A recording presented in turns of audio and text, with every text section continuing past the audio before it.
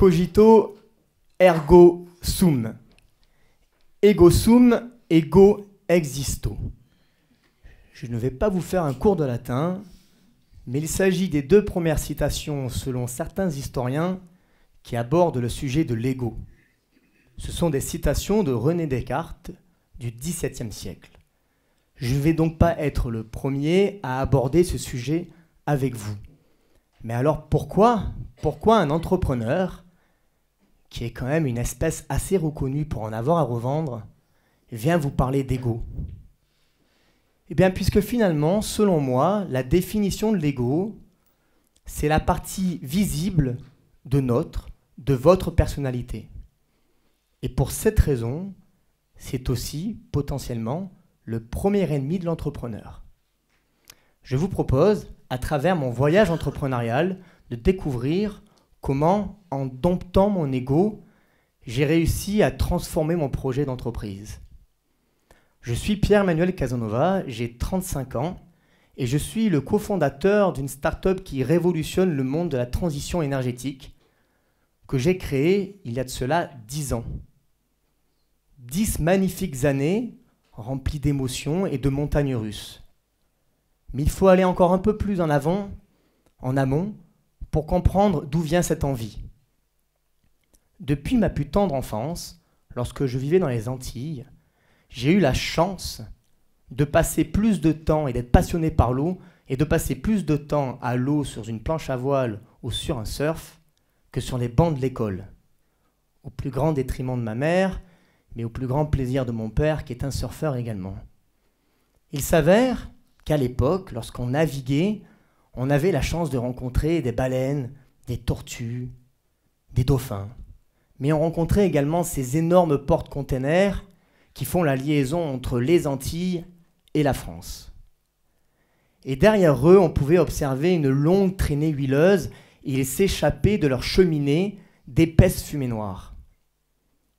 À ce moment-là, on s'est dit avec les amis que la mer, l'océan, c'était notre terrain de jeu et qu'il fallait proposer des solutions pour éviter ces grands porte-containers qui polluaient notre terrain de jeu. Mais pour cela, on a décidé de se former. Nous voilà donc, à 18 ans, arrivés pour la première fois en France métropolitaine, pour se former dans le développement durable, dans la transition énergétique. Nous étions une petite communauté antillaise qui avait deux particularités. La première, c'était une très faible résistance au froid. On a souffert. Mais la deuxième venait combler la première. C'était une très forte résistance au tiponche. Ce qui fait que, bon an, mal an, nous voilà passés notre master et un diplôme en poche. Il s'avère qu'à la fin de ce master, je rencontre une équipe de brillants chercheurs de la région et celui qui deviendra mon futur associé. Ces gens avaient découvert de manière complètement fortuite, encore une fois le hasard, une nouvelle façon de produire de l'hydrogène. Aujourd'hui, je suis persuadé qu'une grande majorité d'entre vous sait ce qu'est l'hydrogène. Il y a 10 ans, personne ne savait ce qu'était l'hydrogène, même pas l'université qui avait breveté cette nouvelle réaction chimique. Ils n'avaient pas de volonté de maintenir leur brevet, puisque finalement, ils n'avaient pas identifié d'opportunité de marché. À cette époque, j'avais deux possibilités. J'avais été chassé, comme on appelle, par un grand groupe pour partir avec une très belle vie sûrement dans un grand groupe industriel. Ou alors me lancer dans l'entrepreneuriat. Et c'est la première fois de ma vie que l'ego, cet ego, m'a fait faire le choix de partir dans l'entrepreneuriat et d'ailleurs je le remercie encore. Je le remercie puisque 10 ans après, nous voilà dans une nouvelle aventure. J'ai eu la chance de beaucoup voyager, mais cette fois-ci, c'était un voyage entrepreneurial pour découvrir que finalement, l'ego allait agir sur l'ensemble de ma carrière professionnelle. Première expérience, nous sommes une technologie dans la transition énergétique. Il faut donc travailler avec les grandes entreprises du CAC 40. Ces grandes entreprises, elles ont une particularité, ce n'est pas les plus ouverts en termes d'innovation. Et quand vous arrivez du haut de vos 25 ans, avec un ego légèrement surdimensionné, et que vous rencontrez des gens qui ont un peu plus âgés que vous, et que vous leur dites « j'ai la technologie qui va révolutionner le monde », eux, quand ça fait 20 ans qu'ils travaillent sur la même techno, et qu'ils n'ont pas encore révolutionné le monde, c'est un peu compliqué de s'entendre. Une chose intéressante dans cette vie, c'est que je me dis, parce que je vois quand même beaucoup de réussites entrepreneuriales, il faut aller lever des fonds. Je vais donc prendre mon backpack et je vais chercher des fonds. Et je me retrouve dans un luxueux siège parisien, dont je tairai le nom de l'entreprise, à commencer à présenter mon projet. Je m'en souviens parce qu'il faisait particulièrement froid à cette époque. On était donc en septembre. Et je me dis, bon, là, je vais quand même tout donner, parce que je monte à Paris, il fait froid, je suis super chaud, j'ai révisé pendant 3h30 mon pitch, qui dure 10 minutes, je suis prêt, je suis au taquet. Je présente devant un groupe d'investisseurs potentiels, et à la fin de mes 10 minutes de pitch, je vois dans leurs yeux que ça a bien matché. Un petit sourire, les yeux qui brillent. Je me dis, là, je pense que j'ai bien réussi. La première remarque tombe d'un monsieur d'un certain âge qui me dit « Jeune », donc il n'a pas le même âge que moi, « ton projet, il est révolutionnaire. C'est génial ce que tu es en train de nous présenter. » Première phrase, tutoiement, je le sens bien. Il continue en disant « Mais bon, c'est un peu trop gros pour toi. Tu n'as pas d'expérience professionnelle, tu n'as pas de réseau, et tu es bien trop jeune et tout seul pour faire ce projet. » À ce moment-là, il avait pas tort. J'ai 25 ans, je sors d'études, donc pas d'expérience professionnelle, et le seul réseau que j'ai, c'est le réseau corse et le réseau guadeloupéen. Dans la transition énergétique, j'étais un peu mal barré.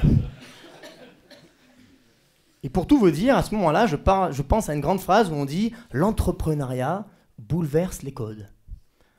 À ce moment-là, la seule chose qui était bouleversée, c'était mon ego.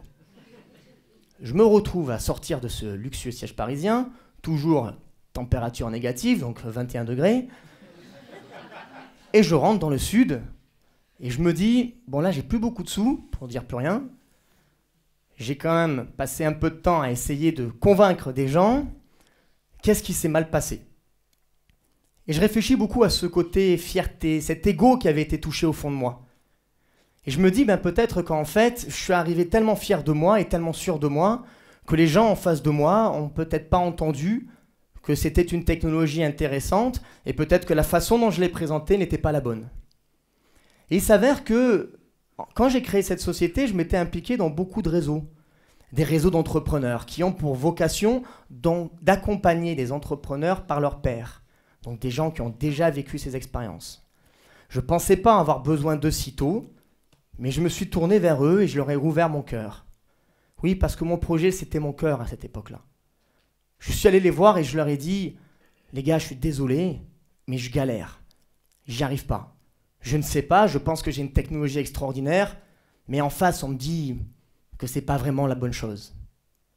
Et je me dis comment je vais faire pour combattre cette crédibilité qu'on me demande, cette crédibilité d'âge, cette crédibilité de territoire, cette crédibilité de réseau que je n'avais pas. Et je découvre un réseau de personnes extrêmement bienveillantes qui me prennent par la main, m'accompagnent et me permettent de travailler mon ego.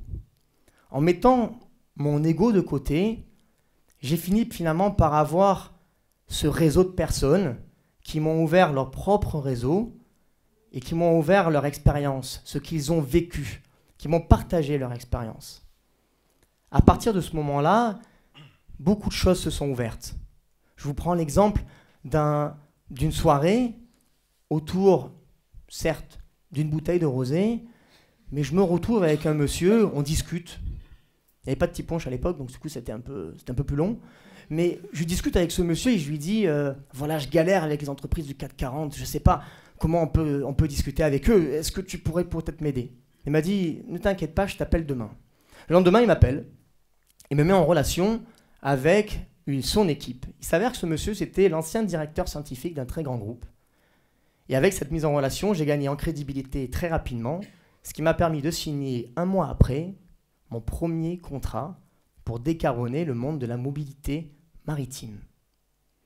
Je suis donc super aux anges et je repars à la recherche de ces fameux financements. Dans la foulée, et en mettant cet ego de côté, j'arrive à lever près de 20 millions d'euros. On est 30 collaborateurs aujourd'hui. Nous sommes considérés comme l'une des startups les plus révolutionnaires en termes de transition énergétique. C'est un peu mon ego qui parle, mais ça me fait plaisir.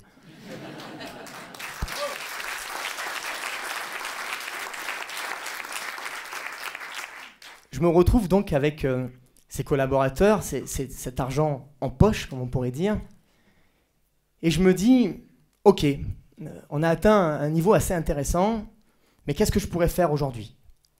Et j'ai décidé de travailler sur la réciprocité. La réciprocité est importante parce que les réseaux dont je vous parle, cette bienveillance qu'on rencontre, c'est aussi des gens qui prennent de leur temps pour accompagner et partager leur expérience. C'est pour cette raison que je suis devenu l'un des plus jeunes présidents d'un très gros réseau d'entrepreneurs.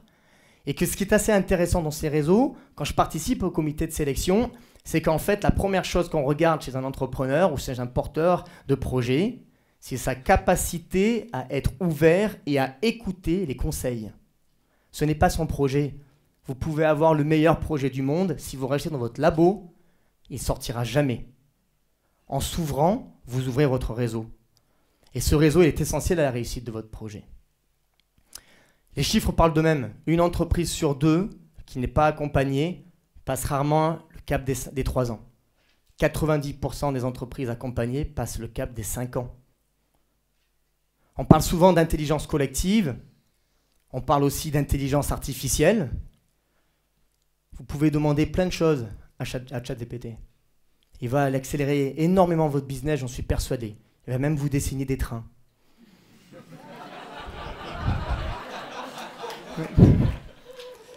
Mais ce qu'il va jamais réussir à faire, c'est vous donner ce qu'il ressent et ce qu'il a vécu. Et c'est pour ça que c'est important pour moi de parler de réciprocité.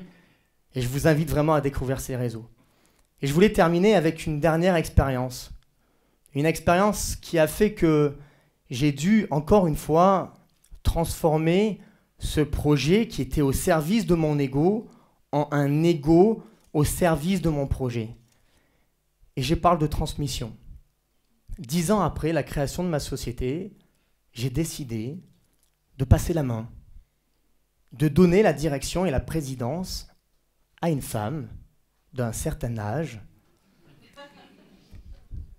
j'espère qu'elle ne m'écoute pas, qui a repris du coup la direction. Ça m'a permis de faire quoi? Ça m'a permis finalement de me focaliser sur ce que j'apporte de mieux à la société. La relation publique, la gestion du marketing, le business, là où je m'éclate. On a souvent tendance à mettre ces grands entrepreneurs qui ont réussi en disant, on les médiatise, il a créé tout dans son garage et aujourd'hui, il est patron d'une énorme boîte. Je pense que ces gens-là représentent très peu en termes de pourcentage d'entrepreneurs qui ont réussi. Aujourd'hui, les vrais entrepreneurs, ce sont des entrepreneurs qui sont capables d'accepter qu'ils ont atteint leurs limites. Et si nous acceptons que nous atteignons leurs limites, ça permettra à nos entreprises de fleurir. Alors finalement, il y a quelques années, 20 ans, je ne pensais pas que cette société allait voir le jour. Lorsque j'étais en planche à voile, en train de faire des petits jumps, comme on dit, en Guadeloupe. Mais aujourd'hui, avec ces 30 collaborateurs, ces levées de fonds, je suis persuadé qu'on peut continuer à agir sur la transition énergétique et qu'on va enfin s'affranchir de l'utilisation intensive des énergies fossiles. Et finalement, quand je me dis que ces réseaux m'ont aidé, je suis tellement fier de pouvoir rendre à ces réseaux ce qu'ils m'ont apporté. Le temps que je consacre, c'est un temps essentiel à notre territoire. Si nous réussissons ensemble, le territoire réussira. Et enfin, j'ai envie de vous dire et nous dire, c'est ensemble, avec nos projets, vos envies, vos réseaux, qu'on réussira à agir pour et au service de la planète. Puisque finalement, lorsqu'on parle de notre belle planète et qu'on veut la sauver, nos égos n'ont qu'à bien se tenir. Merci.